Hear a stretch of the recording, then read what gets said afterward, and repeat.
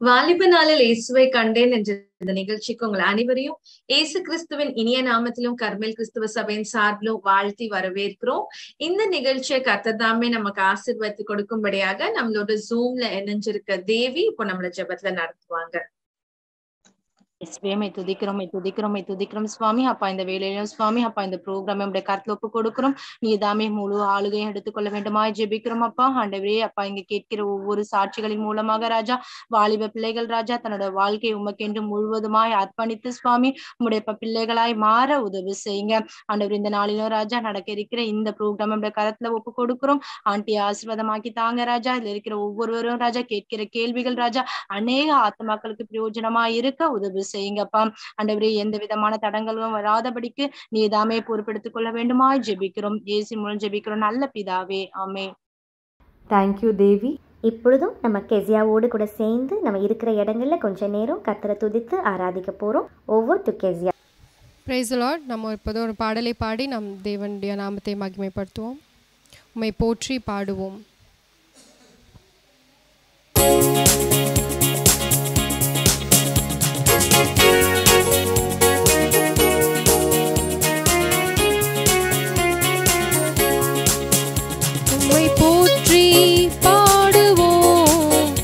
எங்கள் உயர்ந்த கன்மலையே, உம்மை போற்றி பாடுவோம். எங்கள் உயர்ந்த கன்மலையே, பெருவெள்ளம் மதிலை மோதி பெரும் காற்றும் அடிக்கையில், பெருவெள்ளம் மதிலை மோதி பெரும் காற்றும் அடிக்கையில், எங்கள் புகலிடமே தஞ்சமே பெரும் கன்மலையின் நிழலே, எங்கள் புகலிடமே எங்கள் தஞ்சமே பெரும் கன்மலையின் நிழலே, உம்மை போற்றி பாடுவோம். எங்கள் உயர்ந்த கன்மலையே, உம்மை போற்றி பாடுவோம். எங்கள் உயர்ந்த கன்மலையே,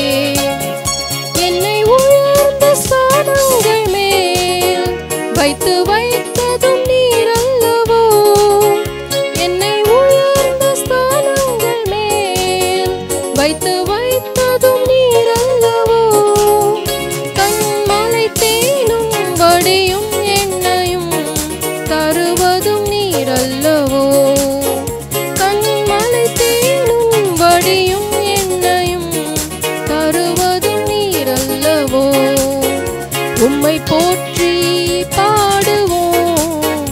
எங்கள் உயர்ந்த கன்மலையே, உம்மை போற்றி பாடுவோம். எங்கள் உயர்ந்த கன்மலையே.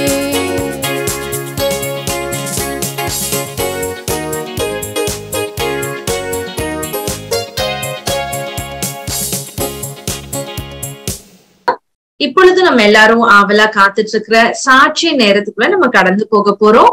நம்மளோடு கூட இன்றைக்கு தன்னுடைய அனுபவ சாட்சிகளை பகிர்ந்து கொள்ளும்படியாக எப்படி கர்த்தர் அவங்க வாழ்க்கையில இருந்த இருளை மாற்றி எல்லா நெகட்டிவிட்டி அவங்க லைஃப்ல இருந்து மாற்றி இன்னைக்கு அவங்கள ஆசீர்வதிச்சது மாத்திரம் இல்ல, அவங்கள அநேகருக்கு ஆசீர்வாதமா கர்த்தர் மாத்தி இருக்கிறாரு அப்படின்னு ஒரு அருமையான சாட்சி நம்ம கேட்க போறோம். எபிசோட் 61ல நம்ம கூட பாஸ்டர் ஜோயல் சேகரன் தன்னுடைய சாட்சியை பகிர்ந்து கொண்டிருந்தாங்க. Peniel kingdom search pastor Joel சேகரனுடைய மனைவி சிஸ்டர் ஜெமிமா ஜோயல் நம்மளோடு கூட இன்னைக்கு அவங்க அனுபவ சாட்சியை பகிர்ந்து கொள்ள வந்திருக்கிறது நமக்கு ரொம்ப சந்தோஷம். Praise the Lord anti. Praise the Lord. So aunty, இன்னைக்கு நீங்க எங்களோட இந்த ஜூம்ல இணைஞ்சிருக்கிறது எங்களுக்கு ரொம்ப பெரிய சந்தோஷம். உங்களோட சாட்சி உண்மையிலே எங்களுக்கு ஆசீர்வாதமா இருந்தது. இன்னைக்கு இது யூடியூப் வாயில கேட்கிற ஒவ்வொருவருக்கும் கர்த்தர் ஆசீர்வாதமா மாத்தி கொடுக்க போறாங்க அப்படின்னு சொல்லி நாங்க விசுவாசிக்கிறோம். So to start with aunty, முதலாவது நீங்க நெல்லை மாவட்டத்துல பிறந்து வளர்க்கப்பட்டீங்க. ஆனா எதிர்பார்க்காத விதத்துல உங்களுடைய தகப்பனாருடைய மறைவு நீங்க சின்ன வயதிலே இருக்கும் போது அந்த என்டையர் ஃபேமிலியோட சிச்சுவேஷன் அப்சைட் டவுனா மாற்றி விட்டது அப்படின்னு சொல்லி உங்க சாட்சியில் சொல்லியிருந்தீங்க.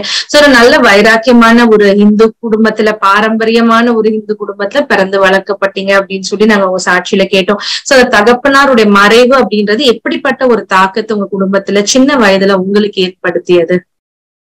ஆக்சுவலா எதிர்பார்க்கவே இல்லை. அப்பா வந்து ஒன்லி 60 years ஓல்டு. அவரு 2 day அங்க மறிக்கிறதுக்கு முத நாள் வரையிலுமே வேலைக்கு போயிட்டு வந்துதான் படுத்திருந்தாங்க. படுத்திருந்து திடீர்னு ஒரு டைரியா மாதிரி இருந்தது. ஹாஸ்பிட்டல் கொண்டு போனாங்க. ஹாஸ்பிட்டல் கொண்டு போய் அன்னைக்கு நைட் வந்து டெட் பாடி எடுத்துட்டு வந்தாங்க. அது வீட்டுல யாருமே எக்ஸ்பெக்ட் பண்ணவே இல்லை. அவங்களுடைய ஏர்னிங்ஸ் மட்டும்தான் எங்க ஃபேமிலிக்கு. But according to the situation, mother house wife, அப்பாவும் அந்த சூழ்நிலையில இல்லை அப்படிங்கிறப்போ ரியலி ரொம்ப பேத்தட்டிக் சிச்சுவேஷன். அப்போ அப்போ உங்களுக்கு எத்தனை வயசு இருந்திருக்கும்? 13 to 14. ஓகே. சோ மேற்கொண்டு உங்களோட ஸ்டடீஸ் அதெல்லாம் எப்படி மேற்கொள்ள முடிஞ்சது உங்களால? ஸ்டடீஸ் எல்லாம் வந்து அதான் according to the situation mother work பண்ணல. ஆனா லேட்டர் வந்து மதருக்கு வந்து ஒரு ஜாப் ஆவின் டைரியில கிடைச்சது. அவங்க போக ஆரம்பிச்சாங்க. அந்த அமௌண்ட் வந்து எங்களுக்கு வீட்டுக்கு எங்க நாங்க 3 பேரு சிப்லிங்ஸ், அவங்களுக்கு மட்டும்தான் அது சரியா இருந்திருக்கும். நான் வந்து ஸ்கூல் முடிச்சுட்டு வந்து ஈவினிங்ஸ்ல டியூஷன்ஸ் எடுப்பேன். நான் 9th படிக்கும் பொழுது 8th ஸ்டாண்டர்ட் வரை டியூஷன் எடுப்பேன். அந்த மாதிரி எடுக்கிற பொழுது எனக்கு அதுல கொஞ்சம் எனக்கு சப்போர்ட் பண்ணுவாங்க. என்னுடைய புக் அப்படி ஒன்றும் நான் பெரிய எந்த ஸ்கூல்ல எல்லாம் படிக்கல. புக் ஃபீ அதுக்கெல்லாம் வந்து அது மேனேஜ்மெண்டா இருக்கு. நான் சிஎஸ்ஐ மேனேஜ்மெண்ட் ஸ்கூல்ல தான் படிச்சேன். அதனால எனக்கு அது மேனேஜ்மெண்டா இருந்தது. Okay okay. சோ நீங்க ஒரு கிறிஸ்தவ ஆர்கனைசேஷன் நீங்க படிச்சிருக்கீங்க அப்படின்னு சொல்லும் பொழுது அந்த சின்ன வயதுல ஆண்டவரை பற்றி கூட நீங்க கொஞ்சம் கேட்டிருப்பீங்க. அப்போ உங்களுக்கு எப்படி இருந்தது? I like Jesus. பட் அவர் எப்படி த்ரூ அவரை போய் ரீச் பண்றதுங்கிறதுக்கு அப்படி வழி நடத்த அந்த பர்டிகுலரா ஆள் கிடையாது. why do you like Jesus auntie? I like Jesus ன்னு சொன்னீங்க. அப்ப உங்களுக்கு வீட்ல ஏசப்பா பத்தியே தெரிஞ்சிருக்க வாய்ப்பு இல்ல. But what made you like Jesus? Actually எனக்கு மதர் சைடு வந்து என்னுடைய மதருடைய ஃபாதர் அவங்க எல்லாம் வந்து சைவ வெள்ளாளர் குடும்பத்துல பிறந்திருந்தாலும் later he accept Jesus as a personal savior. என்னுடைய தாத்தா அப்ப அவங்க வந்து இந்த துறைக்கெல்லாம் அந்த நாட்கள்லயே பக்கா எஜுகேட்டட். எங்க தாத்தா அவர் வந்து துறைக்கெல்லாம் டிரான்ஸ்லேட் பண்ணுவாருன்னு சொல்லும் பொழுது அவங்க கொஞ்சம் அப்படி லுத்தனன் பேக்ரவுண்ட்ல வந்தாங்க. ஆனாலும் அம்மாவை வந்து ரிலேட்டிவ்ங்கிறதுனால பக்கா ஹிந்து ஃபேமிலியில குடிச்சிட்டாங்க. அப்ப ஒரு ஆச்சாரியமிக்க ஒரு எப்படி ஓதுவார் மூர்த்தின்னு சொல்லுவாங்க அந்த சைடு எல்லாம் கோயிலையே பூஜை பண்ணுவாங்க. என்னுடைய மாமாலாம், எங்க அத்தையோட ஹஸ்பண்ட், எங்க அப்பாவுடைய ஓன் சிஸ்டர் ஹஸ்பண்ட் எல்லாருமே அந்த கோயில் பூஜாரி தான். சோ ஜீசஸ் பத்தி உங்களுக்கு என்ன பிடிச்சது ஆண்டி அந்த பின்னணியில? அந்த பின்னணியில எவ்ரிதிங் நான் வந்து கீப் ஆன் ஒரு எப்படி சொல்றது, எதுவுமே வந்து எனக்கு சக்சஸ்ஃபுல்லாவே இல்லை. சோ அந்த சிச்சுவேஷன்ல ஜீசஸ் எனக்கு ஒரு சமாதானமா இருந்தாரே தவிர, ஆனா அவ்வளவு தூரம் அவரை ஏத்துக்கிட்டு இப்படிதான் பண்ணணும் அப்படிங்கறதெல்லாம் தெரியாம போயிடுச்சு. சோ தொடர்ந்து உங்களுடைய வாலிப நாட்கள்ல ரொம்ப கடுமையான பாதைகள் வழியா, தோல்விகள் வழியா, இருளின் பாதை வழியா, அடுத்து என்ன செய்யறதுன்னு தெரியல, இப்படிப்பட்ட ஒரு நெருக்கத்தின் பாதை வழியா நீங்க கடந்து சென்றீங்க. பாவத்துல சிக்கி கொண்டீங்க அப்படின்லாம் சொல்லி உங்களுடைய சாட்சியில நாங்க கேள்விப்பட்டோம். சோ ஆண்டவரை அறியாம அந்த நாட்கள் எப்படி நீங்க கடந்தீங்க? ஆண்டவரை அறியல, ஆனா அறியாததுனாலதான் என் வாழ்க்கையில நான் சந்திச்சதெல்லாம் எடுத்த காரியங்கள் எல்லாமே தோல்வி. அந்த பாவமான ஒரு வாழ்க்கைக்குள்ள போனது ஆண்டவர் அறியாதனால. இன்கேஸ் ஐ மீன் கிரைஸ்ட் இல்ல ஐ எம் வித் கிரைஸ்ட் அப்படின்னா எனக்கு அந்த சிச்சுவேஷன் இருந்திருக்காது. அந்த சிச்சுவேஷன் இல்லாதது காரணமே நான் ஆண்டவர் என் கூட இல்லை. இயேசு கிறிஸ்துவ நான் என்னுடைய சொந்த ரட்சகரை ஏற்றுக்கொள்ளல, என்னை வழி நடத்த ஆளுங்க. அப்படி ஒரு சூழ்நிலையில எல்லாமே எனக்கு ஃபெயிலியரா இருந்தது. எல்லாமே ஃபெயிலியர், லைஃப் ஃபெயிலியர். என்னுடைய யூத் எல்லாம் ரொம்பவே வந்து எப்படி சொல்றது, அப்படி ஒரு பயங்கரமான ஒரு சிச்சுவேஷன்ஸ்ல கடந்து வந்தேன். ரொம்ப ஒரு பாவமான ஒரு வாழ்க்கை. அதுல இருந்து வெளியே வர்றதுக்கு முடியல.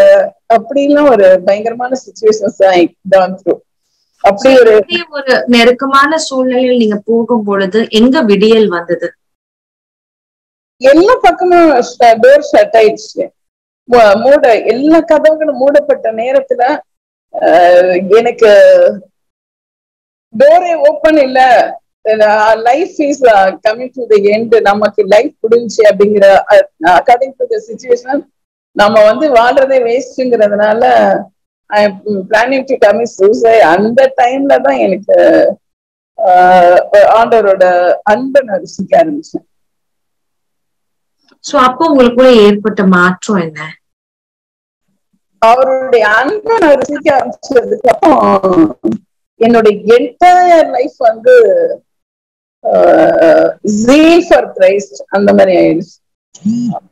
அந்த அன்பு வந்து அதான் தேவனுடைய எபேசியர்ல சொல்லப்பட்ட தேவனுடைய அன்புக்கு ஆழம் அகலம் நீளம் உயரம் எதுவுமே இல்லை. அந்த ஆழம் அறியாத அந்த அன்புக்குள்ள நம்ம போகும் பொழுது எங்கேயுமே எனக்கு அந்த அன்பு கிடைக்காதனால அந்த லோன்லினஸ் தான் என்னை வந்து இவ்வளவு தூரம் கமிட் பண்ண வச்சிருச்சு. ஒரு பாவமான வாழ்க்கையில ஃபெயிலியரான லைஃப் எல்லாமே அந்த லோன்லினஸ் தான் என்ன இது பண்ணுச்சு. அந்த லோன்லினஸ் ஃபில் பண்ணது வந்து ஜீசஸ் கிரைஸ்டோட லவ் தான். அது எப்படி நீங்க கண்டுட்டீங்க? Where did you find God's love? Through my friends என்ன வந்து நல்லா லீட் பண்ணி why do you bother about all those things, which is worldly things, ஏன் இப்படி வந்து பாதர் பண்ணிட்டு இருக்கீங்க, அதெல்லாம் அழிஞ்சு போகும், அழியாத தேவனுடைய அன்பு. அந்த அன்பு உங்க வந்து இன்னைக்கு மாத்திரமல்ல மறுமையில கொண்டு உங்களை நித்தியத்துல சேர்க்கும். அந்த அன்புக்குள்ள நீங்க வரப்படுத்தி இதெல்லாம் உங்களுக்கு ஒண்ணுமே இல்லை அப்படிங்கிற மாதிரி என்னுடைய நல்ல சர்க்கம்டன்ஸ் இருந்தாங்க. அவங்க என்கிட்ட ஒரு நல்ல பேச ஆரம்பிச்சு அப்பதான் நான் வந்து நீங்க வந்து உங்க சாட்சியில சொன்னது போல இந்த நெருக்கமான பாதையில வேலை தேடி நீங்க சென்னைக்கு வந்திருந்தீங்க. சோ சென்னையில தான் உங்களுடைய ஒரு பிரேயர் குரூப் மாதிரி நீங்க வேலை பாக்குற இடத்துல உங்க ஃப்ரெண்ட்ஸ் உங்களுக்கு ஆண்டவரை பற்றி சொல்ல ஆரம்பிச்சாங்க அப்படின்னு நினைக்கிறேன் இல்லையா ஆண்டி? Okay okay. சோ ஒரு நல்ல ஒரு ஃபெலோஷிப் அங்க உங்களுக்கு கர்த்தருக்குள்ள வளர உங்களுக்கு கிடைச்சது. சோ இதற்கு அப்புறம் கண்டிப்பா உங்களுடைய நெகட்டிவ்ஸ் எல்லாம் எப்படி பாசிட்டிவ்ஸ் ஆச்சு அப்படின்னு சொல்லி நம்ம இன்னும் கொஞ்ச நேரத்துல நம்ம பேச போறோம். சோ இந்த நாட்கள் பின்பாக நீங்க கர்த்தருக்குள்ள வளர ஆரம்பிக்கிறீங்க. நல்ல ஒரு வாழ்க்கை துணையை கர்த்தர் உங்களுக்கு கொடுக்குறாங்க.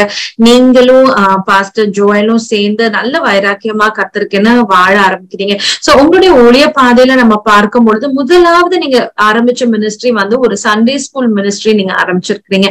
சோ இந்த சண்டே ஸ்கூல் மினிஸ்ட்ரியோட எக்ஸ்பீரியன்சஸ் எங்களுக்கு சொல்லுங்களேன். சண்டே ஸ்கூல் ஆக்சுவலா நாங்க ஹஸ்பண்ட் சொல்லியிருப்பாங்க அவங்களுடைய இதுல 6 months சொல்ல ஆரம்பிச்சு யாருமே கிடையாது, நானும் அவங்களுக்கு மட்டும்தான். ஆண்டவரே இது உங்களுடைய அழைப்பை தான் நாங்க பெற்றுக்கொண்டு இதை செஞ்சோமா அப்படிங்கிற மாதிரி எல்லாம் ஒரு பெரிய கொஸ்டின் எழுந்துச்சு.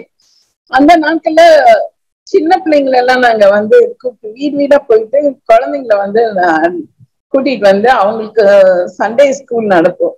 சாங்ஸ் சொல்லி கொடுக்க அவங்களுக்கு கிறிஸ்துவுக்குள்ள நடத்துவதற்கு அவங்களுக்குள்ள கிறிஸ்து உருவாகிறதுக்கு நாங்க கர்ப்ப வேதனைப்பட்டோம்.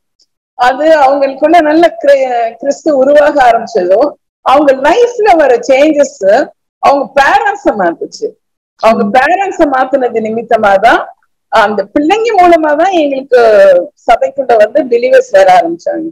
அப்படிதான் நாங்க பிலீவர்ஸ் வந்து சபைக்குள்ள கொண்டு வந்தோம். ரொம்ப ஆசீர்வாதமா இருந்தது. இன்னைக்கு வர அந்த மினிஸ்ட்ரி வந்து சக்சஸ்ஃபுல்லா தான் போயிடுச்சு.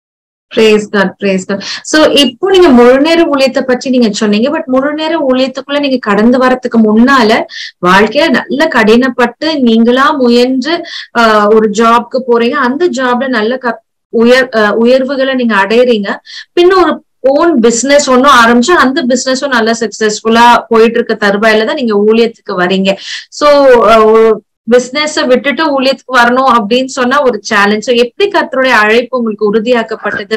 அந்த பிசினஸ நீங்க விட்டுட்டு எப்படி நீங்க ஊழியத்துக்குள்ள கடந்து வந்தீங்க? ஆக்சுவலா எனக்கு வந்து ஒரு ஃப்ரீக்வன்சியா வந்து உனக்காக நான் மறித்தேனே, எனக்காக நீ என்ன செய்த, அந்த சாங்ஸ் வந்து ஃப்ரீக்வன்சியா பேச ஆரம்பிச்சிச்சு. ஏன் இப்படி பேசிட்டு இருக்காரு அது அது என்னால அவருடைய வாய்ஸ் வந்து ரெகக்னைஸ் பண்ண முடிஞ்சுச்சு.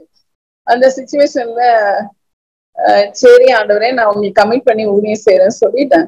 ஆனா ஊழியத்துக்கு கமிட் பண்ணியும் உடனே வரல. நானு உடனே வரலாம், அது கொஞ்சம் டிலே ஆச்சு. டிலே ஆகும் பொழுது பிசினஸ்ல வந்து நல்ல அந்த நாட்கள்ல எனக்கு நல்ல ஒரு இன்கம் இருந்தது. பட் லேட்டர் டேஸ்ல கமிட்மெண்ட் கமிட் பண்ணதுக்கு அப்புறம் அந்த வேலையை செஞ்சுட்டு இருக்கும்போது அதுல செம்ம லாஸ் ஆயிடுச்சு. லாஸ் ஆகி ஒண்ணுமே இல்லை நில் அப்படிங்கிற கண்டிஷன்ல நான் வந்து அதை க்ளோஸ் பண்ண வேண்டிய சுச்சுவேஷன் வந்தது. அப்படி க்ளோஸ் பண்ணிட்டு தான் ஃபுல் டைம் மினிஸ்ட்ரிக்கு கமிட் பண்ணி வந்தேன்.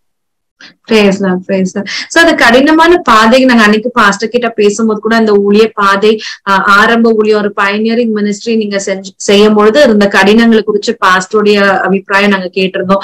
உங்களுக்கு எப்படி இருந்தது அந்த நாட்கள், உங்களுடைய ஊழியத்தின் பாதை ஒரு பயனியரிங் மினிஸ்ட்ரி பண்ணும்போது? ஊழியத்துக்குன்னு நாங்க அடி எடுத்து வைக்கும் பொழுது அப்படியே எல்லா பக்கமும் இருக்கும். எங்க கூட இருந்த ஊழியர்களே எங்களுக்கு எதிராக இருந்தாங்க. அந்த மாதிரி ஃபேமிலி சைடு ஒரு எதிர்ப்பு, எல்லாம் டோட்டலி எல்லா பக்கமும் எதிர்ப்பு. அந்த எதிர்ப்புக்கு மத்தியில தான் நாங்க வந்து ஸ்ட்ராங்கா நின்னோம். ஆண்டவருக்காக நின்னதுனால அந்த ஊழியத்தை ஆண்டவர் சக்சஸ்ஃபுல்லா பண்ணி முடிச்சாரு. தொடர்ந்து சண்டே ஸ்கூல் மினிஸ்ட்ரில இருந்து நீங்க வாலிபர் ஊழியத்துக்குள்ள கடந்து போனீங்க. இந்த வாலிபர் ஊழியத்துல கர்த்தர் உங்களை அதிகமா யூஸ் பண்ணிட்டு இருக்காங்கன்னு சொல்லி நாங்க கேள்விப்பட்டோம். சோ வாலிபர் ஊழியத்துல இருக்க ஏதாவது ஒரு சுவாரஸ்யமான ஒரு சம்பவம்? ஆக்சுவலா வாலிபர்கள் வந்து அந்த சின்ன பிள்ளைங்கள வந்தாங்க இல்லையா, 3 years LKG UKG students, second standard, 4th இப்படிதான் நாங்க ஆரம்பிச்சோம். அப்ப அவங்க எல்லாம் வளர்ந்து வரும்பொழுது அவங்க ஒரு வாலிபர் ஸ்டேஜ் வந்துட்டாங்க. இப்ப அவங்களுக்கு வந்து பால் கூட பாலை மட்டும் நம்ம கொடுக்க முடியாது. பட் அவங்களுக்கு ஆவிக்குரிய போஷாக்குகளை கொடுக்கணும்னு சொல்லிட்டு அந்த வாலிபர் கூட்டத்தை அதுக்கப்புறம் தான் நாங்க ஸ்டார்ட் பண்றோமே. ஸ்டார்ட் பண்ணி வாலிபர்களை உருவாக்குறதுல ஒரு மிக சிரத்தை எடுத்தோம். ஆனா அந்த வாலிபர்கள் எல்லாம் இன்னைக்கு நல்ல உருவாக்கி ஓரளவு எல்லா தேசங்கள்லயும் நம்ம சபையை சேர்ந்த வாலிபர்கள் ஊழியத்துல இருக்காங்க. அதான் ஒரு மேன்மையான காரியம். வேற எதுவும் நான் சொல்றதுக்கு இல்ல. எல்லாமே அவங்கவுங்களால முடிஞ்ச அளவு ஏதோ ஒரு மினிஸ்ட்ரி ஆண்டவருக்காக செஞ்சுக்கிட்டு இருக்காங்க. அதுல ஒரே ஒரு நான் கண்டெடுத்த முத்து அப்படின்னா எம்இன் மசின்னு ஒரு பாப்பா 7th ஸ்டாண்டர்ட் ஸ்கூல் லீவ்ல இங்க வந்தா. அந்த பொண்ணு என் டாக்டர் தான் சொல்லுவாங்க, என் கைக்குள்ளேதான் இருக்கும் எல்லாமே. அவங்க வீட்டுல அவ ஒரே பொண்ணு. ஆனா எல்லா ஊழியத்துக்கும் என் கூட வரும். ஓரளவு டெலிவரன்ஸ் மினிஸ்ட்ரி எல்லாத்துக்குமே என் கூட சப்போர்ட்டிவா இருந்தா. அந்த பொண்ணு வாலிப அந்த சின்ன பிள்ளைல கண்டுபிடிச்சு வாலிப நாட்களை கொண்டு வந்தோம். அப்போ ஒரு நாள் அந்த மகளை வந்து இங்க 10th gold medal, degree engineering வந்து கோல்டு மெடல். இப்படி ஒரு சிச்சுவேஷன்ல எம்எஸ் வந்து அவ இதுக்கு போக வேண்டிய சிச்சுவேஷன், அமெரிக்கா போய் படிக்கணும் அப்படின்னு சொல்லிட்டு சின்சினாட்டில ஒரு யூனிவர்சிட்டியில ஸ்பான்சரோட அவளுக்கு கிடைச்சது. அப்ப அவளுக்கு போகும் பொழுது அவங்க வீட்டுல வந்து ஒரே பொண்ணு. ஒரு எப்படி அந்த நாகர்கோவில் வட்டாரம், அவங்க அந்த குடும்பத்துக்கு அந்த ஃபேமிலியை விட்டு வெளியில எல்லாம் அனுப்புற மாதிரி இல்லை. பட் இவங்க வெளியில அனுப்புனா எப்படி ஆவான்னு சொல்லிட்டு ஒரு மனதுக்குள்ள ஒரு பயங்கர ஒரு பயம் இருந்துட்டு இருந்தது. ஆனாலும் ஜபத்தோட இந்த ஒரு வசனத்தை மட்டும் சொல்லி அனுப்பினேன் நான் அவளை. கோரேஸ் ராஜாவை குறித்து இயேசு கிறிஸ்து சொல்லும் பொழுது ஏசாயா 48வது அதிகாரத்துல ஒரு வசனம் இருக்கு. அந்த வசனம் வந்து கோரேச குறித்து கர்த்தருக்கு சித்தமானதை அவருக்கு பிரியமானவன் கர்த்தருக்கு சித்தமானதை பாபிலோனிலும் செய்வான்னு இருக்கும். அப்ப பாபிலோன் ஒரு பெரிய பாவம் நிறைஞ்ச ஒரு உலகம். அந்த உலகத்துக்குள்ள அந்த மகள் போகும் பொழுது அங்க கர்த்தருக்கு பிரியமான மகள், அதனால அங்க தேவனுக்கு சித்தமானது செய்வான்னு சொல்லிட்டு அவளை சொல்லி அனுப்பணும். அதே மாதிரி போயிட்டு படிச்சு முடிச்சுட்டு வந்தா. முடிச்சுட்டு வரும்பொழுது ஒரு சர்ப்ரைஸ் கூட, அன்னைக்கு சண்டே சர்ப்ரைஸ் கொடுக்கறதுக்காக அன்னைக்கு காலையில 4 மணிக்கு தான் ரீச் ஆனா. 9 மணிக்கு சர்வீஸ்க்கு வந்துட்டேன். சர்வீஸ்க்கு வரப்ப எப்படி இங்க இருந்து போனாலும் அதே மாதிரி வந்தா, ஒரு மாற்றம் கூட இல்லாம ரொம்ப சிம்பிளா அந்த எந்த ஒரு இதுவும் மாற்றம் இல்லை. ட்ரெஸ்ஸிங்ஸ், வே ஆஃப் இது, அந்த தாழ்மை எதுவுமே மாறல. அதே மாதிரி வந்தா. அது மாத்திரம் இல்லாம அங்க போயிட்டு இருக்கும்பொழுது எனக்கு போன்ல கான்டாக்ட் பண்ணும்பொழுது என்னை சுற்றிலும் மேல கீழே எல்லாமே லெஸ்பியன்ஸ் இருக்காங்க, மேல வந்து ஹோமோசெக்ஸ், ரோட்ல எல்லாமே நடக்கும் அப்படின்லாம் சொன்னா. ஆனா அந்த இடத்துல ஒரு பரிசுத்தத்தை காக்குறதுக்கு கர்த்தருடைய வார்த்தை அவங்களுக்குள்ள ஸ்ட்ராங்கா ஊண்டப்பட்டனால அவங்களை காக்க முடிஞ்சது. அது ஒரு பெரிய சாட்சி இல்லை. மகன் வந்து ஒரு சபைக்கு போனாலாம். அந்த சபையில வந்து அந்த பாஸ்டர் ஏதோ தவறு செஞ்சு அவங்கள போய் கரெக்ட் பண்ணிருக்கா. நீங்க இப்படி சொல்லிருக்கீங்க. அப்ப அவங்க கேட்டாங்களா நீங்க எந்த சர்ச்ல இருந்து வேற, உன்னுடைய பேக்ரவுண்ட் என்ன அப்படின்னு. அதுக்கப்புறம் அங்க போயிட்டு வீக்லி அந்த இதெல்லாம் ஒரு பிரேயர்ஸ் நடத்திருக்காங்க. அங்க இவ செய்தி கொடுக்க ஆரம்பிச்சிருக்காங்க. அந்த மாதிரி வந்துட்டு நல்ல ஒரு அருமையான சாட்சி நீங்க ஷேர் பண்ணீங்க ஆண்டி. உண்மையிலேயே ரொம்ப பிரோஜனமா இருந்தது. தொடர்ந்து இப்போ யூத் மினிஸ்ட்ரில இருந்து சிஸ்டர்ஸ் மினிஸ்ட்ரி அண்ட் டீச்சிங் மினிஸ்ட்ரியில கத்துறவங்கள உபயோகப்படுத்தினதை நம்ம பாக்குறோம் சபை ஊழியங்கள்ல. சோ அந்த ஊழியங்களை எப்படி நீங்க பழகிட்டீங்க? ஆக்சுவலி எல்லாமே அனுபவம் தான். எவ்வளவா நொறுக்கப்படுறோமோ, எவ்வளவா வந்து அந்த பாதையில நடத்துறாரோ அது எல்லாமே எனக்கு அனுபவ சாட்சியா மாறிடுச்சு. அந்த அனுபவம் வேற சமூகத்துல அதிகமாக உட்கார முடிஞ்சது. அந்த உட்கார்ற நேரத்துல அவருடைய வார்த்தைகளை தியானிக்க அந்த வார்த்தைகள் போய் என்னை ஒன்றை கட்டுச்சு.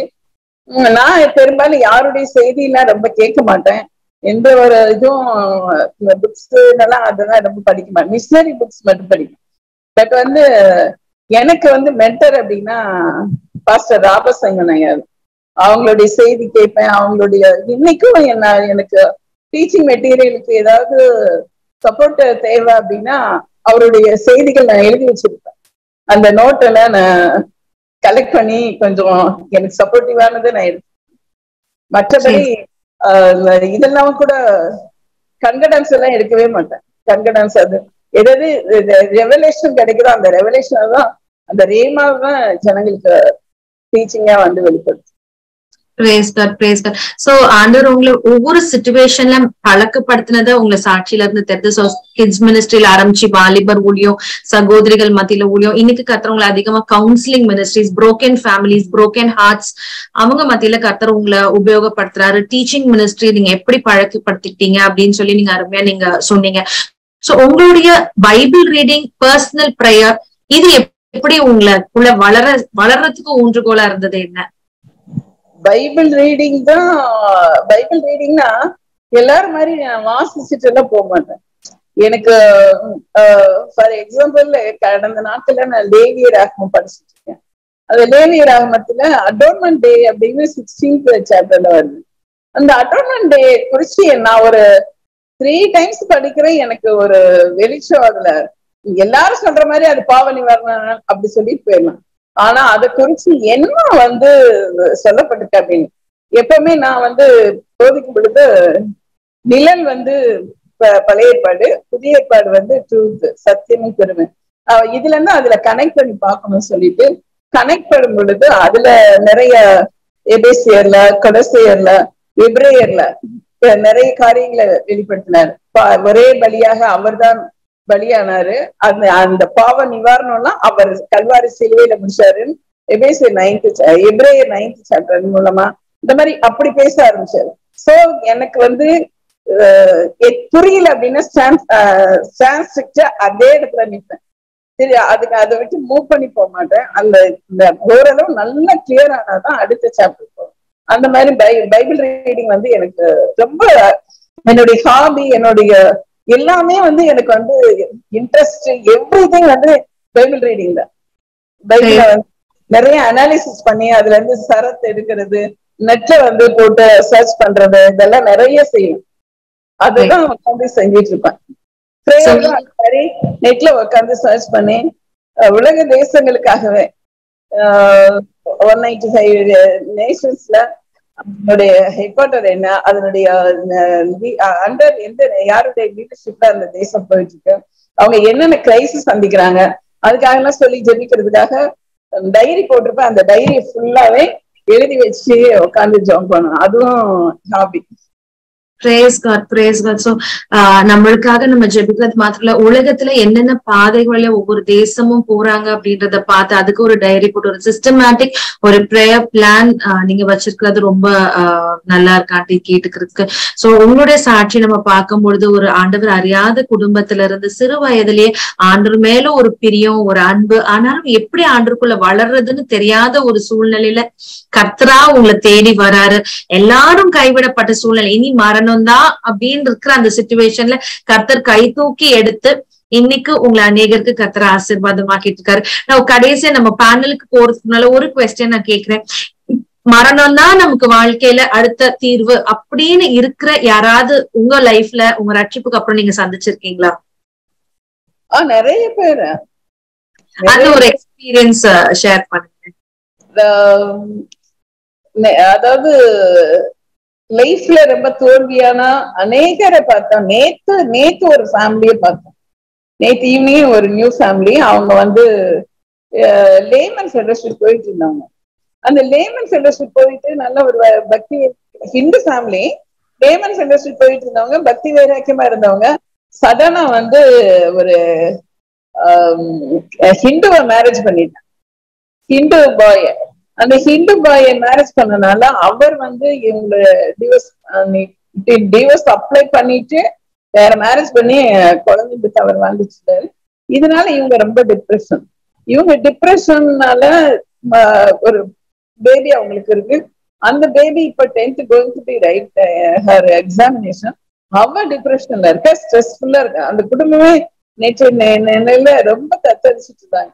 அப்படிப்பட்ட ஒரு சிச்சுவேஷன்ல போயிட்டு அவங்களுக்கு கவுன்சிலிங் கொடுத்து அவங்களுக்கு வந்து பொண்ணுதான், அந்த பொண்ணும் இப்படி இருக்கே அப்படின்னு சொல்லிட்டு அவங்க அக்கார்டிங் டு தட் சிச்சுவேஷன் எனக்கு வாழவே ஒன்னும் வழி தெரியல அப்படிங்கிற மாதிரி இருந்தாங்க.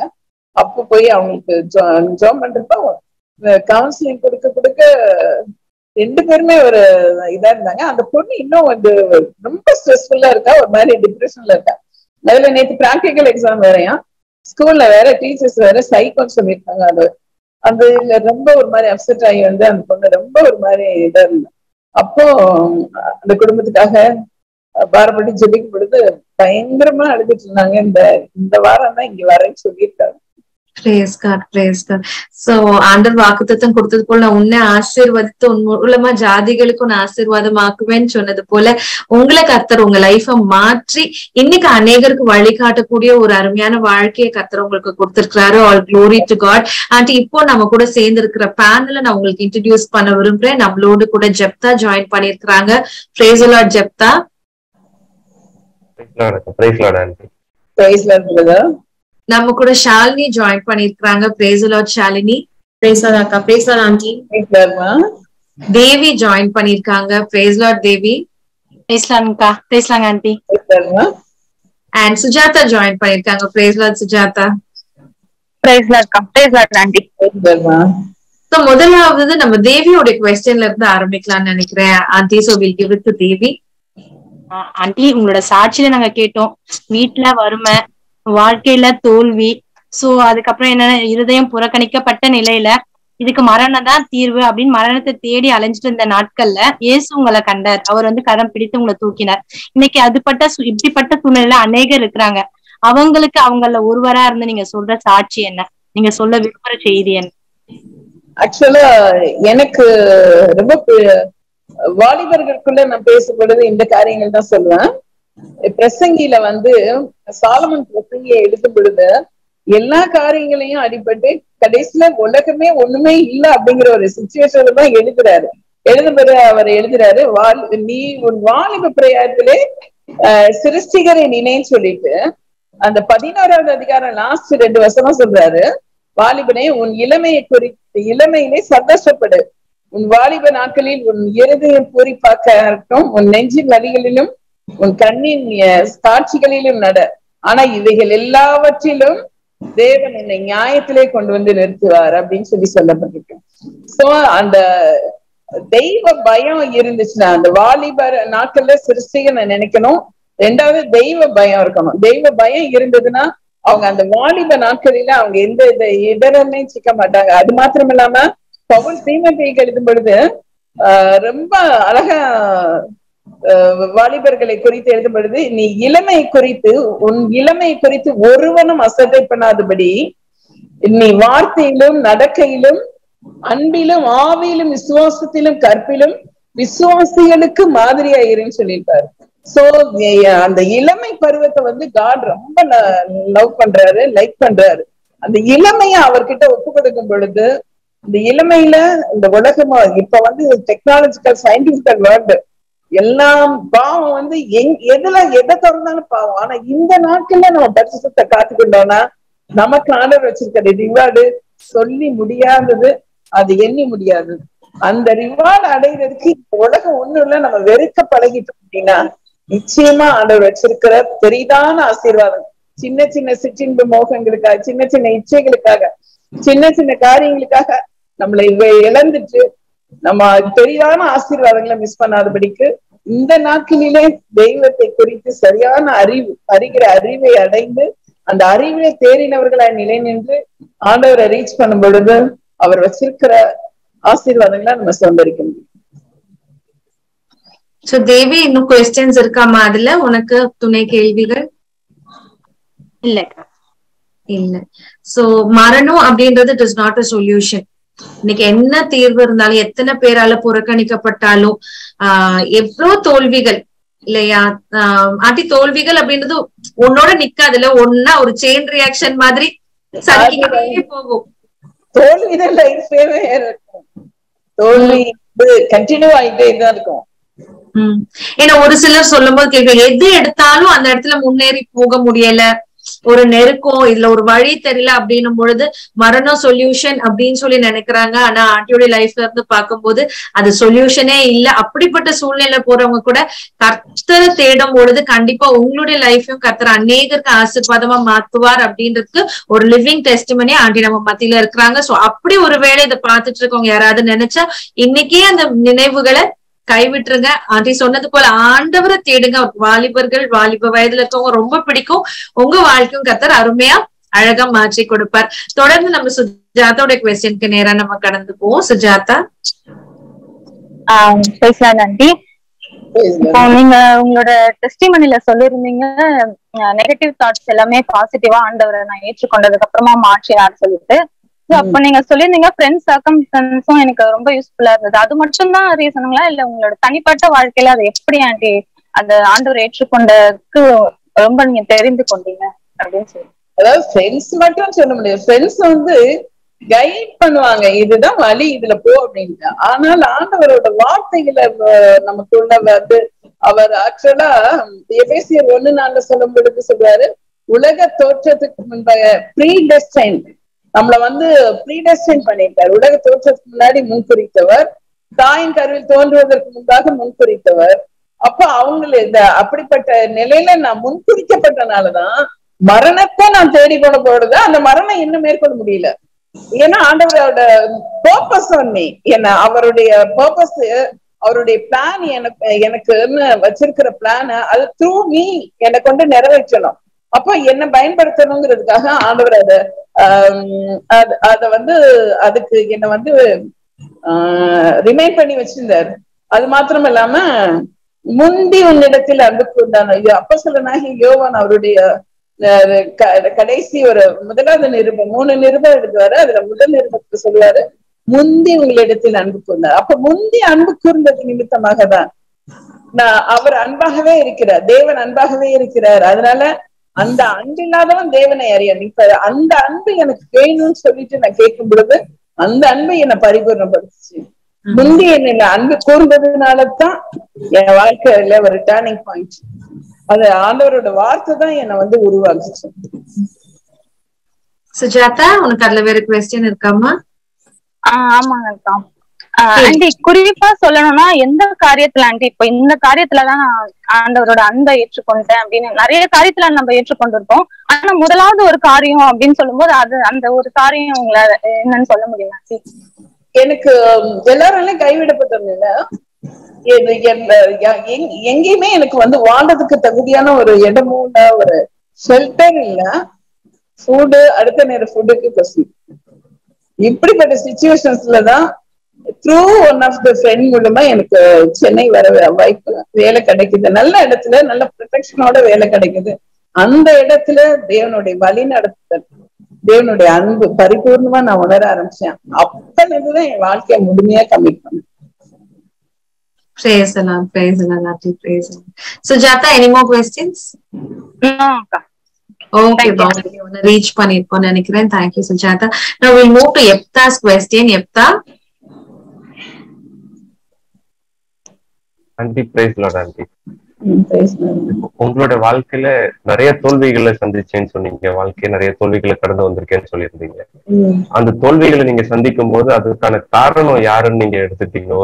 ஒரு சிலரோட வாழ்க்கையில வந்து கடவுள் தான் சொல்லி கடவுள் மேல பழி போடுவாங்க, கடவுளை வெறுக்க ஆரம்பிப்பாங்க. ஒரு சிலர் என்னை சுத்தி இருக்கிறவங்கனாலதான் என்னுடைய தோல்வி, எனக்கு இருக்கிறவங்கனால தோல்வி, எனக்கு நாசப்பட்டது கிடைக்கலன்னு சொல்லுவாங்க. ஒரு சிலர் வந்து என்னாலதான், நான் பண்ற தவறுனாலதான் சொல்லியிருப்பாங்க. உங்களுடைய வாழ்க்கையில அந்த தோல்விங்கிறது யார் மூலியமா வந்துச்சு நீங்க எடுத்துக்கிட்டீங்க? அதை எப்படி நீங்க ஓவர் கம் பண்ணீங்க? எப்பவுமே தோல்வின்னு ஒண்ணு வருது அப்படின்னா நம்ம மத்தவங்கள வந்து சாக்கிடவே கூடாது. அது தட் இஸ் வெரி ராங். சரிங்களா? யாக்கோபு தன்னுடைய நிருபத்துல எழுதும் பொழுது அழகான எழுதுறாரு. முதலாவது நிருபத்துல 13, 14, 15 வருஷம், சோதிக்கப்படுகிற எவனும் நான் தேவனால் சோதிக்கப்படுகிறேன் என்று சொல்லாதிருப்பானாக. தேவன் பொல்லாங்கினால் சோதிக்கப்படுகிறவர் அல்ல, ஒருவரையும் அவர் சோதிக்கிறவரும் அல்ல. அவன் தன் சுய இச்சையினால் இழுக்கப்பட்டு சிக்குண்டு சோதிக்கப்படுகிறான். பின்பு இச்சையானது கர்ப்பம் தரித்து பாவத்தை பிறக்கும், பாவம் மரணத்தை பிறப்பிக்கும். சோ ஒரு தோல்வி அப்படின்னு, ஒரு பாவம், ஒரு தோல்வி அப்படின்னு வருது அப்படின்னா we should not blame others, but நம்ம தான் அதுக்கு ரீசனா இருப்போம். நமக்கு வருகிற தேவனையும் சோதிக்கிறவர் அல்ல. அதனால நம்மளுடைய சுய இச்சை, நம்மளுடைய சுய காரியங்கள்ல சிக்குண்டு இழுக்குண்டு அது அப்படியே அந்த இச்சையானது பாவத்தை நமக்குள்ள பிறப்பிச்சு அந்த பாவம் பூர்ணமாகும் பொழுது அது மரணத்தையே பிறப்பிக்கும். So we are the reason. Don't blame others. This is what my opinion. So உங்களுடைய ஒப்பீனியன் ஆண்டி. பட் நீங்க அந்த பாதையின் வழியை நீங்க கடந்து போகும் பொழுது என்ன மாதிரியான தாட்ஸ் அந்த ஏஜ்ல உங்களுக்கு வந்திருக்கும்? இப்போ கர்த்தருக்குள்ள இருக்கும் பொழுது உங்களுக்கு இந்த ஒரு வெளிச்சம் இருக்கு. ஆனா ரொம்ப ட்ரூ, எப்பா கேட்டது போல நம்ம வந்து we should not blame anybody for our mistakes. But அந்த ஒரு முதிர்ச்சி இல்ல அப்படின்னும் போது நீங்க எப்படி அந்த இடத்துல ஏன் நமக்கு இது தோல்வி, வை நீ அப்படின்ற ஒரு கேள்வி உங்களுக்குள்ள எழுந்துதா? அதை பத்தி அப்படி நீங்க ஏதாவது எல்லாருக்குமே as a human being எல்லாருக்குமே ஏன் என் வாழ்க்கையில இது நடக்குது, ஏன் எனக்கு இத்தனை தோல்வி, ஏன் எனக்கு அடுக்கடுக்கான தோல்விகள். ஆனா அதுக்கு ஆண்டவர் கேள்வி கேட்டிருக்கீங்களா? நீங்க ஆண்டரை பத்தி ரொம்ப முழுமையா அப்ப அறிஞ்சிருக்க மாட்டீங்க, பட் ஆண்டவர் கேள்வி கேட்டிருக்கீங்களா அந்த டைம்ல?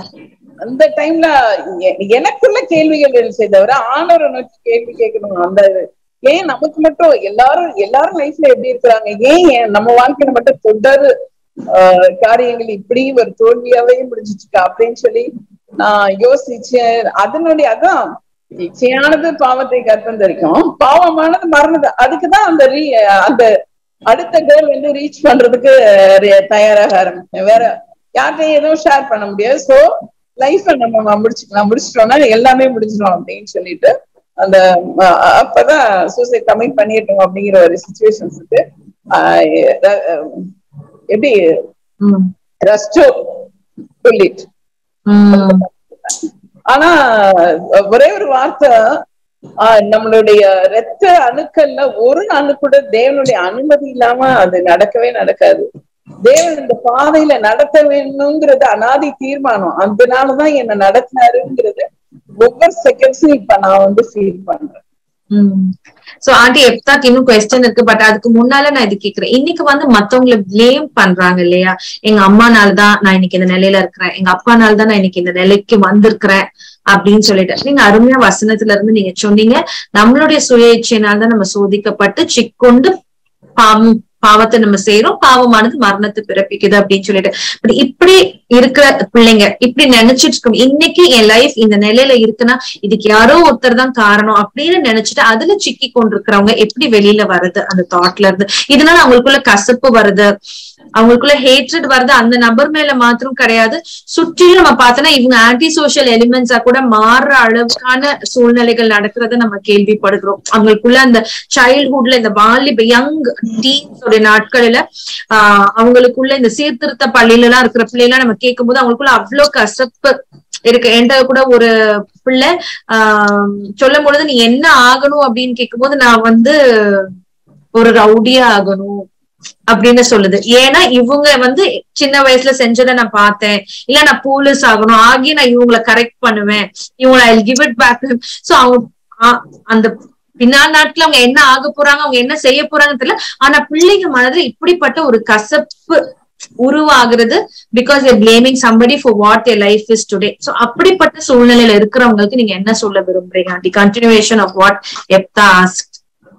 ஆக்சுவலி அந்த ரோமர் 7th சாப்டரை நம்ம படிச்சோம்னா, யாருமே பாவம் செய்யணும்னு சொல்லி விரும்ப மாட்டாங்க, அக்யூஸ்ட் ஆகணும்னு விரும்ப மாட்டாங்க.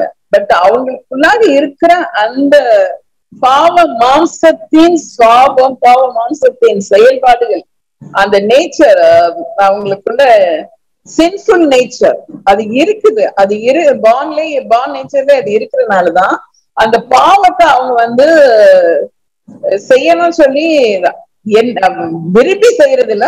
பட் சுற்றுப்புறமும் ஒரு ரீசனா அமையுது. அவங்க நிறைய காரியங்களை கடந்த நாட்கள்ல நான் நிறைய சாட்சிகள் படிக்கும் பொழுது அதுல ஒருத்தர் வந்து கிட்டத்தட்ட ஒரு 16 வருஷமா ஜெயில இருந்தவர். அவர் கூலிக்காரர் இருந்து மறிச்சிட்டார். ஆனா அவர் சொல்லும் பொழுது இப்படிதான் சொன்னாரு. என்ன சொன்னாரு அப்படின்னா, என்னை சுத்திலும் நிறைய சினிமா பார்ப்பேன், சினிமால வர்றது எல்லாமே இந்த அடிக்கடி கொலை, அந்த கொலை வெறி எனக்குள்ள வந்துச்சு. அந்த கொலையை நான் ரெட்ட கொலை செஞ்சுட்டு அந்த கொலையோட செஞ்ச ரத்தத்தை நான் வந்து நக்கிட்டே வந்தேன். அந்த அளவுக்கு எனக்கு வந்து வெறி இருந்தது அப்படின்னு சொல்லி.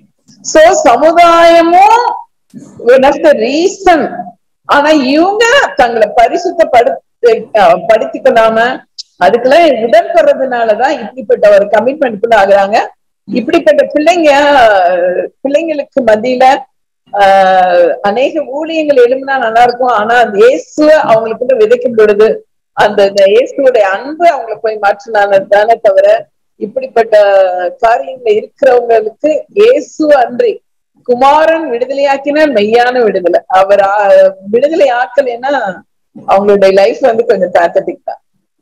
சோ இப்படி ஹேட்ரட் நமக்குள்ள வளர்ந்துட்டே இருக்கும் போது, யாரையும் நம்மளுடைய தோல்விக்கு நம்ம ரீசனா பிளேம் பண்ணிட்டே இருக்கும் போது, ஆண்டி சொல்ற காரியம் அவங்களுடைய ஃபியூச்சர் ஒரு பேத்தட்டிக் சிச்சுவேஷனா இருக்கும். ஆனா அந்த ஹேட்ல இருந்து நம்ம வெளியே வரணும்னா கண்டிப்பா ஏசப்பா நமக்கு வழி காட்டுவாங்க. ஓவர் டு எப்தா. எஸ் எப்தா. என்னோட இன்னொரு கொஸ்டின், இந்த நம்ம ப்ரோக்ராம்ல வந்து வந்த ரிசோர்ஸ் பர்சன்ஸ் நாங்க இது வரைக்கும் பார்த்தது அப்படின்னா, அவங்களுடைய வாலிப நாள்ல இயேசுவை ஏற்றுக்கொண்டு இருப்பாங்க, அவங்களுடைய வாழ்நாள் சாட்சியை ஷேர் பண்ணாங்க. உங்களுடைய சாட்சியில நாங்க கேட்கும்போது நீங்க உங்களுடைய வாலிப வயசுல இயேசுப்பாவை ஏற்றுக்கொள்ளல, அதை தாண்டி அதுக்கு பின் பகுதியில தான் இயேசுப்பாவை ஏற்றுக்கொண்டேன்னு சொன்னீங்க. அந்த வாலிப வயசுல நீங்க இயேசுவை ஏற்றுக்கொள்ளாதப்போ நீங்க அனுபவிச்ச காரியங்கள் நிறைய இருந்திருக்கும். இப்போ நீங்க இயேசுவை ஏற்றுக்கொண்டதுக்கு அப்புறம் இந்த காலத்துல இயேசுப்பாவை ஏற்றுக்கொள்ளாம வாழ்ற வாலிபர்களுக்கு இயேசு எந்த அளவுக்கு முக்கியமானவர், அவர் இல்லாம அந்த வாலிப நாளை கடக்கிறது எப்படிப்பட்டது, அவரோட சேர்ந்து அந்த வாலிப நாள் அவங்க கடந்து வந்தாங்கன்னா அது எப்படி இருக்கும் அப்படிங்கறத நீங்க சொன்னீங்கன்னா பிரயோஜனமா இருக்கும். ஆக்சுவலா வாலிபம் அப்படிங்கிற டீனேஜ், வாலிபங்கிறது 30 years வர வாலிபர்கள் அப்படின்னு தான் சொல்லுவாங்க. அந்த டீன்ங்கிறது 13 to 19 அந்த ஏஜ்ல தான் நான் ஆண்டவர் அறியல. ஆனா 26 கொஞ்சம் ஆண்டவருக்குள்ள வர ஆரம்பிச்சு. அப்படின்னு அது 26 அதுக்குள்ளலாம் வந்து 34 ஃபுல் டைம் கமிட்மெண்ட் மினிஸ்ட்ரிக்கே நான் வந்துட்டேன். ஆனா இந்த மாதிரி ஒரு சிச்சுவேஷன்ல வாலிபத்தை அர்ப்பணிச்சு வர்ற பிள்ளைங்க வாலிபத்தை குறிச்சு மிகுந்த எச்சரிக்கையா இருக்கணும். ஃபார் எக்ஸாம்பிள், உலகத்துக்குரிய காரியங்கள்ல தங்களை முழுமையா அர்ப்பணிக்கவே கூடாது. அந்த உலகத்திற்குரிய வாஞ்ச ஆசை, அந்த உலகம் வந்து அவங்களுக்குள்ள வரவே கூடாது. பாருங்க, யாக்கோபுக்கு 12 பிள்ளைங்க, ஒரே ஒரு பொண்ணு இருந்தாங்க, அந்த தீனன் வந்து நான் உலகத்தை போய் சுத்தி பார்க்க போறேன்னு சொல்லிட்டு வெளியில போய் மற்ற பெண்களை சுத்தி பார்க்க போறேன். வெளியே போகும் பொழுதுதான் அந்த வெளியில உள்ள கலாச்சாரம், அந்த கலாச்சாரம் அவளை உள்ள போனது நிமித்தம் தான் அந்த பாவத்துக்குள்ள அவ விழ நேர்ந்தது. அவ பாவத்துக்குள்ள விழுந்தது மாத்திரம் இல்லாம அவ பரிசுத்தையும் காத்துக்க முடியல, அவளும் பாவியாயி அவங்களுடைய பிரதர்ஸையும் ஒரு கொலைக்காரனா மாத்திட்டான். சோ இப்படிப்பட்ட சிச்சுவேஷன், இதை செய்யாதான் சொல்லும் பொழுது அது செய்யக்கூடாது. அதை மீறி நம்ம இதை செஞ்சாதான் என்ன அப்படின்னு சொல்லிட்டு, இது நெருப்பு, இது சுடும், இதுல கை வைக்காதான் சொல்ல முடியும். ஆனா அது நெருப்பா இல்லையா, அது சுடுதா இல்லையான்னு சொல்லி தொட்டு பார்க்கும் பொழுது அதுல போய் அதுல வருகிற அநேக வலிகள் வேதனைகளை பார்க்கும் பொழுதுதான் அவங்களுக்குள்ள ஒரு மாற்றம் வரும். Okay, thank you. எப்தா இன்னொரு குவெஸ்டின் இருக்குல்லம்மா உனக்கு? ஆமாக்கா, ஆண்டி, இப்போ உங்களுடைய ஊழியம் எல்லாமே வந்து சண்டே ஸ்கூல்ல இருந்து ஒரு டீச்சிங் ரிலேட்டடாவே வந்துட்டு இருக்கு, மற்றவங்களுக்கு பயிற்சி கொடுக்கற மாதிரி. ஸோ அந்த இதுல உங்களுக்கு பட்ட அனுபவ சாட்சி ஏதாச்சும் ஷேர் பண்ணீங்கன்னா நல்லா இருக்கும். ஏற்கனவே ஒரு சிஸ்டர் பத்தி நீங்க சாட்சி சொன்னீங்க, உங்க சண்டே ஸ்கூல்ல வளர்ந்த ஒரு பிள்ளைய நீங்க அனுபவிச்ச ஒரு, நீங்க சொல்லி கொடுத்து அவங்க இன்னைக்கு மாற்றத்தை கண்டு அவங்களுடைய குடும்பத்துல ஒரு மாற்றத்தை கண்ட ஒரு சாட்சி எதுவும் சொல்ல முடியும்? இன்னொரு தம்பி வந்து கவியரசன் சொல்லிட்டு அவர் வந்து இப்ப சிங்கப்பூர்ல ஊழியம் செஞ்சுட்டு இருக்காரு. அந்த தம்பி எப்படின்னா, அவனுடைய 4வது படிக்கும் பொழுது எங்க எங்க சண்டே கிளாஸ் மினிஸ்ட்ரி மூலமா தான் அவனை நாங்க பிடிச்சோம். அந்த நாட்கள்ல அவங்க வந்து சைவ முதலியார், ரொம்ப ஆச்சாரம் நிறைஞ்ச ஒரு குடும்பம் தான். அந்த ஃபேமிலில இருந்து அவனை பிடிக்கும் பொழுது அவன் கொஞ்சம் நாட்டி பாய் வேற, நிறைய கொஸ்டின் பண்ணுவான், நிறைய டார்ச்சர் பண்ணுவான். அப்படி ஒரு சிச்சுவேஷன்ல அவன் யூத் மூலமா, யூத் மினிஸ்ட்ரி மூலமா நல்லா உருவாக்கப்பட்டு அவ ஆண்டவருடைய வார்த்தையை கேட்டு முழுமையா வந்து தன்னை ஒப்பு கொடுத்து ஞானஸ்தானம் எடுத்தான். அந்த குடும்பத்துக்கே தெரியாது, அவங்க அப்பா அம்மாக்கு தெரியாது, அவங்க சிஸ்டருக்கு தெரியாது. அவன் முதலாவது ஞானஸ்தானம் எடுத்து ஆண்டவருக்காக வைராக்கியமா இருக்கும் பொழுது அவங்க தங்கச்சி அப்படி வர ஆரம்பிச்சா. அவ தங்கச்சியும் ஞானஸ்தானம் எடுத்தா. இப்ப அவங்க 2 பேருமே நம்ம சபையை வளர்க்கப்பட்ட வாலிப, சிறு வயது பிராயம் முதல் வாலிப பிராயம் வரை வளர்ந்து இப்ப திருமணமும் அந்த மகளுக்கு நாங்க தான் பண்ணி வச்சு சிங்கப்பூர்ல அவ வந்து நல்ல ஒரு பொசிஷன்ல இருக்கா. குளோபல் டெக்னாலஜின்னு சொல்லிட்டு ஒரு கம்பெனில நல்ல ஒரு பொசிஷன்ல இருக்கா. அந்த மகனும் ரோபோ தயார் பண்ற கம்பெனில நல்ல ஒரு பொசிஷன்ல இருக்கு. இவங்க அவளுடைய ஹஸ்பண்ட் வந்து ஒரு சிஎஸ்ஐ பேக்ரவுண்டு, பெங்களூர்ல தான் அவங்க நேட்டிவ். ஆனா அவங்களும் சேர்ந்து இப்ப அவ அங்க Sunday class ministry, youth ministry, இப்ப கேஸ்டலும் வீட்டுல நடத்திட்டு இருக்கிறத போன மாசம் அவங்க அம்மா சாட்சி கொடுத்தாங்க. அந்த பையனும் மினிஸ்ட்ரியில ஃபுல்லா மீடியா மினிஸ்ட்ரி, வாலிபர்களுக்கு நல்லா டீச் பண்ணுவோம். நம்ம கிட்ட உருவானனால நல்லா டீச் பண்ணி அங்க உள்ள ஒரு பெரிய அந்த சபையோட சேர்ந்து பெரிய அசைவை உண்டாக்கிட்டு இருக்காங்க. அந்த நிவேதா, அந்த பாப்பா பேரு யூனிஸ் நிவேதா, அவங்க ஹஸ்பண்ட், அப்புறம் கவியரசு, இவங்க எல்லாருமே அங்க சிங்கப்பூர்ல நல்ல மினிஸ்ட்ரியில இருக்காங்க. இது நான் என்னால உருவாக்கப்பட்ட அடுத்த முத்து. அருமையான சாட்சி சொன்னீங்க. சோ இந்த நேரத்துல சண்டே ஸ்கூல் ஊழியத்துல கத்துறவங்களை அதிகமா பயன்படுத்தினால சண்டே ஸ்கூல் டீச்சர்ஸும் இங்க நம்மளோட ஜூம்ல இணைஞ்சிருக்கவங்களா, நீங்க என்ன அட்வைஸா சொல்ல விரும்புறீங்க இந்த ஊழியத்தை குறிச்சு?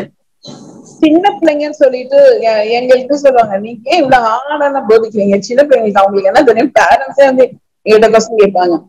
அந்த நாட்கள்லயே நாங்க அந்த பஸ் ஸ்டாண்ட் என்ன, அந்த பஸ் ஸ்டாப் குறிச்சு புதிய ஏற்பாடுல என்ன சொல்லிட்டு இப்படி எல்லாம் நம்ம வந்து எளிய முறையில டீச் பண்ணி அவங்களுக்குள்ள நல்ல சத்தியத்தை கொடுக்கும் பொழுது அந்த சத்தியம் போய் அவங்களுக்கு அந்த சொல்லுவாங்கல்ல, பசுமர தானி கூட சின்ன வயதுல பண்றப்ப அது அவங்களுக்குள்ள போய் நல்ல ஸ்டோர் ஆயிடும். அந்த ஸ்டோர் ஆனது அவங்க முதிர் வயதிலும் அதை வந்து கைவிடாது இருப்பாங்க.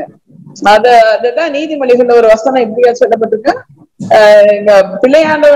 பிள்ளையாண்டாண்டி போதிக்கிற அளவு சரியா போதி அவன் முதிர் வயதிலும் அதை கைவிடாது இருப்பாங்க. அப்ப முதிர் வயதிலேயே அவங்களுக்கு அது வந்து விடாம அந்த பாதையில அவங்க தொடர்ந்து வழி நடத்தப்படுவதற்கு இந்த நாட்களிலே சின்ன பிள்ளைங்க தானே, இவங்களுக்கு என்ன தெரியும் அப்படின்னு நம்ம வந்து அவங்கள புறக்கணியாதபடி அவங்களுக்குள்ள நீங்க என்ன நீங்க பெரியவங்களுக்கு போதிக்கிறீங்களோ, முதியவங்களுக்கு போதிக்கிறீங்களோ, வாலிபர்களுக்கு போதிக்கிறீங்களோ, அதை விட இந்த சின்ன பிள்ளைங்களுக்கு நீங்க போதிச்சுக்கோங்க. அந்த சின்ன பிள்ளைகளுக்குள்ள போதிக்கிற அந்த போதனையானது அவங்க பின்னாட்களில கொஞ்சம் கூட உலகத்திற்குரிய காரியங்கள் அவங்களுக்குள்ள போகாதபடி அவங்க ஸ்ட்ராங்கா ஆண்டவருக்காக நிற்பாங்க. அதுக்கு நாங்க நிறைய சாட்சிகள் எங்க சபையில உண்டு. சின்ன வயசுல போதிச்சு இன்னைக்கு எல்லா இடத்துலயும் பிள்ளைங்க நல்ல ஒரு சாட்சா தேவனுக்காக ஊழியம் செய்யறாங்க.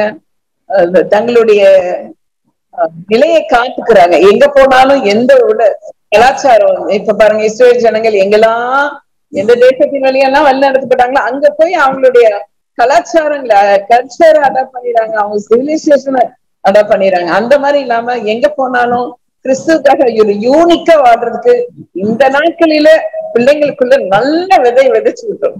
அதனாலதான் ஆண்டவர் சொல்லியிருக்காரு, இயேசு கிறிஸ்துவே சொல்லியிருக்காரு, சிறு பிள்ளைகளை என்னிடத்தில் வருவதற்கு தடை பண்ணாதிருங்கள், ராஜ்யம் அப்படிப்பட்டவர்களுடையது. ஏன்னா சிறு பிள்ளைங்களுக்கு இப்போ எதுவுமே தெரியாது. அவங்களுக்கு சூதுவனையும் இது தப்பு அது தப்பு எதுவுமே தெரியாது. ஒரு மாதிரி ஒரு இன்னோசன்சியா இருப்பாங்க. அந்த இன்னோசன்ட் மைண்ட தான் ஆண்டவரை எதிர்பார்க்கிறார். அவங்கதான் குவாலிஃபைட் ஃபார் கிங்டம்.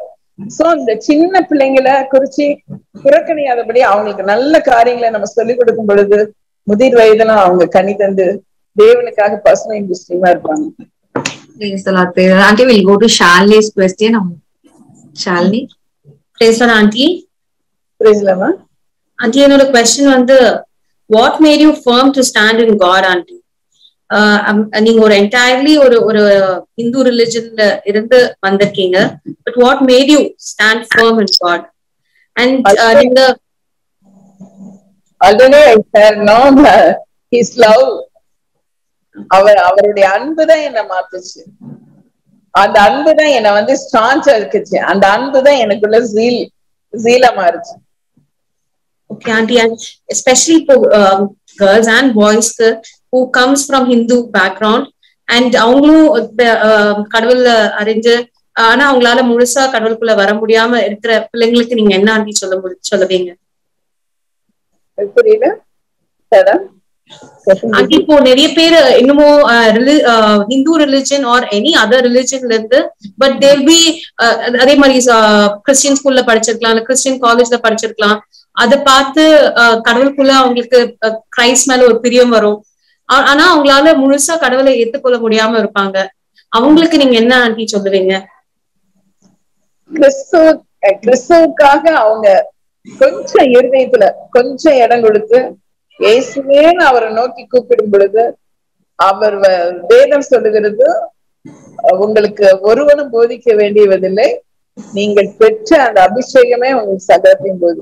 இயேசுவை நம்ம கூப்பிடும் பொழுதே அந்த இயேசு நமக்குள்ள வந்துட்டாருன்னா அவரே நமக்கு அந்த இன்ஸ்பிரேஷன் வாஞ்சையும் உங்களுக்குள்ளாக விருப்பத்தையும் வாஞ்சையையும் செய்கையும் ஏற்படுத்துகிறவர் அவர். அப்ப அந்த விருப்பத்தை ஏற்படுத்த இயேசுவே அவங்க கூப்பிடணும். அந்த விருப்பம் உள்ள வந்துச்சுன்னா அது அவரே எல்லாத்தையும் அவங்கள நடத்திடுவார். சோ ஆண்டி சொன்னது போல ஆண்டவர் ஏசப்பா எனக்கு தெரியும், ஏசப்பா எனக்கு பிடிக்கும், ஆனா எப்படி நான் ஏசப்பா கிட்ட வரணும் அப்படின்னு எனக்கு தெரியல அப்படின்னு சொன்னா ஏசப்பாவை நோக்கி கூப்பிடுங்க. கண்டிப்பா கர்த்தர் எப்படி ஒரு வழிகளை திறந்து அவருக்குள்ள நீங்க வளர, அவரை இன்னும் அதிகமா நீங்க அறிந்து கொள்ள உங்களுக்கு வாய்க்கால்களை கர்த்தர் கண்டிப்பா திறந்து கொடுப்பார். ஒரு ரொம்ப நல்ல சுவாரஸ்யமான ஒரு நேரத்தை கர்த்தர் நமக்கு வாய்க்க செய்தார். ஆண்டியுடைய சாட்சியை கேட்டது மாத்திரமல்ல, கேள்விகளுக்கும் அருமையான பதில்களை கொடுக்க கர்த்தர் இந்த நேரத்தை நமக்கு பிரயோஜனப்படுத்தி கொடுத்தாரு. இப்ப இந்த நிகழ்ச்சியினுடைய முடிவுக்குள்ள நம்ம கடந்து வந்திருக்கோம். சோ ஆண்டி, இந்த முடிக்கிறதுக்கு முன்னால இதை யூடியூப் வாயில பாத்துட்டு இருக்க வாலிப பிள்ளைகளுக்கு ஒரு நட்சல்ல ஒரு காரியம் சொல்லணும் அப்படின்னு விருப்பப்பட்டீங்கன்னா நீங்க என்ன சொல்ல விரும்புவீங்க? அக்கா S Shalini. S, I had one more question. S Shalini. S aunty, ஷாலினியோட குவெஸ்டனுக்கு அப்புறம் நம்ம அந்த உங்களுடைய கருத்தை நீங்க சொல்லலாம். ஷாலினி ஆண்டி, நீங்க உங்களோட சாட்சியில சொன்னீங்க தட் நான் கடவுளுக்குள்ள வந்து நான் கடவுளை ஏத்துக்கிறது காரணம் I had a zeal towards God அப்படின்னு நீங்க சொன்னீங்க ஆண்டி.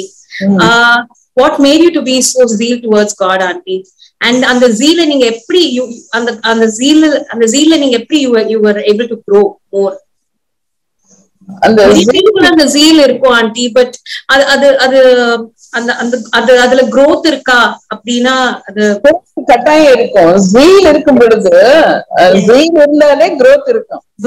zeal வந்து எப்படின்னா எதுவுமே இல்ல ஆண்டவர் மட்டும், ஆண்டவரும் நானும் அப்படிங்கிற மாதிரி அந்த ஜீல் வந்துடும். கடைசியில எல்லாத்து மேலயும் ஆட்டோமேட்டிக்கா வந்து நமக்கு எது மிக தெரியாது, எது எல்லா மேலையும் வெறுப்பு வரும். எதெல்லாம் ரொம்ப அதிகமா நேசிக்கிறோமோ, எதெல்லாம் வந்து இதெல்லாம் வேணும், இதெல்லாம் அப்படின்னு சொல்லிட்டு எது மேல கொஞ்சம் ரொம்ப லவ்வபிளா இருக்கமோ அதெல்லாம் கூட வெறுக்கிறதுக்கு அந்த ஜீல் இருந்துச்சுன்னா அதெல்லாம் கூட வெறுக்க தோணும். ஜீசஸோட அன்பை ருசிச்சவங்க வேற எதையுமே வந்து பெருசா எதிர்பார்க்க மாட்டாங்க. எதுவுமே அவங்களுக்கு பெருசா தெரியாது. அந்த அன்புக்குள்ள அந்த ஆழத்துக்குள்ள போக போக போக டீப்பரா கொண்டு போயிடுவாரு. கொண்டு போகும்போது இப்பெல்லாம் எனக்கு எங்கே போகணும் கூட தோண மாட்டேங்குது. இந்த ஃபீட் வித் ஹிஸ் ஃபீட், அவருடைய ஃபீட்ல நல்லா இளைப்பாறணும் அப்படிங்கிற அந்த சென்ஸ் தான் இருக்கு. சோ அந்த zeal நமக்குள்ள இருக்கும்போது தன்னால நம்ம வளருவோம் அப்படின்னு சொல்றீங்க இல்லையா? நானும் இயேசுவும் மாத்திரம். சோ அதுக்கு நடுவுல எதுவோ யாரோ குறுக்கிட முடியாதபடிக்கு அந்த அன்புல வளர்றதா ஒரு zeal அப்படின்னு சொன்னீங்க. சோ அந்த zeal நமக்கு இருக்கும்போது இன்னும் மோர் ஆஃப் ஜீசஸ் இன்னும் அவர்கிட்ட இருந்து கற்றுக்கொள்ளணும் அப்படின்ற வாஞ்சை நமக்குள்ளேயே இருக்கும் அப்படின்னு சொன்னீங்க. சோ இன்னும் ஆண்டவருடைய பாதத்திலேயே அமர்ந்து இருக்கணும் அப்படின்ற ஒரு நாட்கள் கர்த்தர் அந்த வாஞ்சை கர்த்தர் கொடுத்திருக்கிறாரு அப்படின்னு சொன்னீங்க. சோ அருமையா இருந்தது ஆண்டி. இந்த நேரத்துலயும் வாலிப பிள்ளைகளுக்கு நீங்க என்ன சொல்ல விரும்புறீங்க? யூடியூப்ல பாக்குற பிள்ளைங்களுக்கு ஒரே ஒரு வசனம், யோவான் 14 சொல்லப்பட்டது போல ஜீசஸ் இஸ் தி வே அப்படிங்கறத அவங்க அறிஞ்சுக்கிட்டாங்கன்னா எட்டர்னிட்டி டு எட்டர்னிட்டி எந்த ஒரு ப்ராப்ளம் இல்லாம அவங்க ஆண்டவரோட கூட போறதுக்கு ஈஸியா இருக்கும். ஏசு நானே வழியும் சத்தியம் ஜீவனுமா இருக்கிறேன்னு சொன்னாரு. ஏசுவே வழிங்கிறத அவங்க ஏத்துக்கணும். ஃபர்ஸ்ட் ஏசுதான் வழி. ஏசு மட்டும் இல்ல, இயேசுவோட மத்தது இல்ல, ஏசு மட்டும்தான் வழி அப்படிங்கறத அவங்க ஏத்துக்கணும். ஏசுவே வழிங்கிறத அவங்க புரிஞ்சுக்கிட்டு இயேசுவை தன்னுடைய சொந்த ரட்சகராக ஏற்றுக்கொண்டு எனக்காக விலைக்கிரயமா அவர் கொடுக்கப்பட்டாரு, எனக்காக அவர் அடிக்கப்பட்டார், எனக்காக நொறுக்கப்பட்டார், என்னுடைய பாவங்களுக்காக, என்னுடைய கர்மங்களுக்காக, என்னுடைய மீறுதலுக்காக அவர் ரத்தம் சிந்தி விலைக்கிரயமின்றி நான் மீட்கப்பட்டிருக்கேன் அப்படிங்கிற ஒரு எண்ணம் ஒவ்வொருத்தருக்குள்ளையும் வரும் பொழுது நிச்சயமா அவங்களுக்குள்ள இயேசு கர்ப்பம் தரிக்க கர்ப்பம் தரிச்சு இயேசு அவங்களுக்குள்ள பிறக்க ஆரம்பிப்பாரு. அவர் உள்ள இருக்கும் பொழுது அவர் எல்லா விதத்திலையும் எல்லா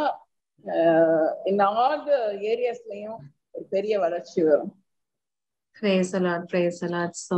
அருமையான கருத்துக்களை எங்களோடு கூட இவ்வளவு நேரம் நீங்க பகிர்ந்து கொண்டீங்க ஆண்டி. இப்பொழுது இந்த நிகழ்ச்சியோட முடிவுக்கு நான் கடந்து வந்திருக்கோம். இது யூடியூப் வாயில பாத்துட்டு இருக்கவங்களுக்காக நம்ம இப்ப ஜெபிச்சு முடிக்கலாம். ஆண்டி நீங்க ஜோம் பண்றீங்களா?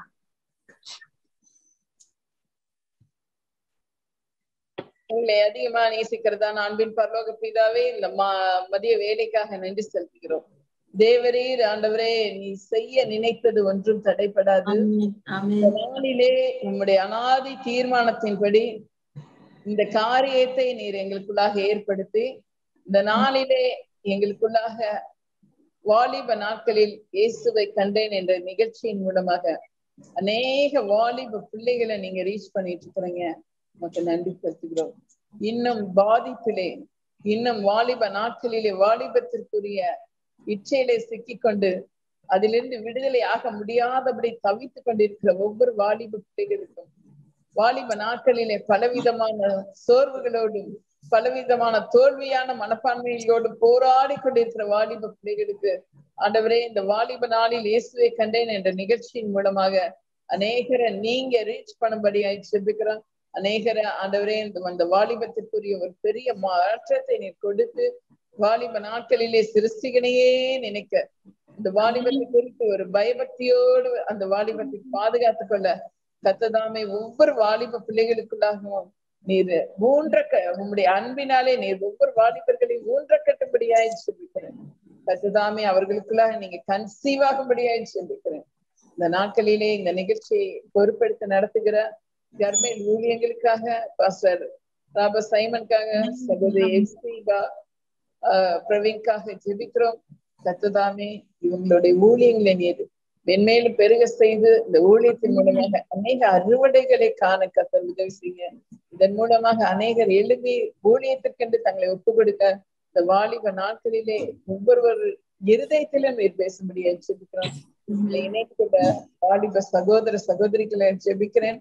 வாலிப நாட்களில் இன்னும் ஆண்டவருக்குள்ளாக ஒரு வைராக்கியம் கொண்டு எழும்பி அநேக வாலிபர்களை இவர்கள் போய் சந்தித்து உமக்குள்ளாக கொண்டு வருவதற்கு நீர் ஒரு பாலமாய் இவர்களை பயன்படுத்தி இயேசுவின் நாமத்தில் ஜெபிக்கிறேன் ஜீவனுள்ள நல்ல பிதாவே.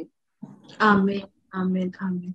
Thank you so much aunty. இன்னைக்கும் எங்களோடு கூட இணைஞ்சவங்க அனுபவ சாட்சியை பகிர்ந்து கொண்டதுக்காக கர்மேல் ஊழியங்கள் சார்பில் எங்களுடைய நன்றியை நாங்க தெரிவித்துக் கொள்கிறோம். இதையும் யூடியூப் வாயில பாத்துட்டு இருக்கவங்க அனைவருக்கும் இன்னொரு விஷயம் கூட இயேசு கிறிஸ்துவின் இனிய நாமத்துல எங்களுடைய நன்றியை நாங்க தெரிவித்துக் கொள்கிறோம். ஆண்டுடைய சாட்சி உங்களுக்கு பிரோஜனமா இருக்கும் கர்த்தருக்குள்ள நாங்க விசுவாசிக்கிறோம். ஏதேனும் எபிசோட்ஸ் நீங்க மிஸ் பண்ணிருப்பீங்க அப்படின்னா கீழே டிஸ்கிரிப்ஷன் பாக்ஸ்ல அதற்கான லிங்க் கொடுக்கப்பட்டிருக்கு. தேவ ஊழியர்களுடைய சாட்சிகள் அதுல கொடுக்கப்பட்டிருக்கு.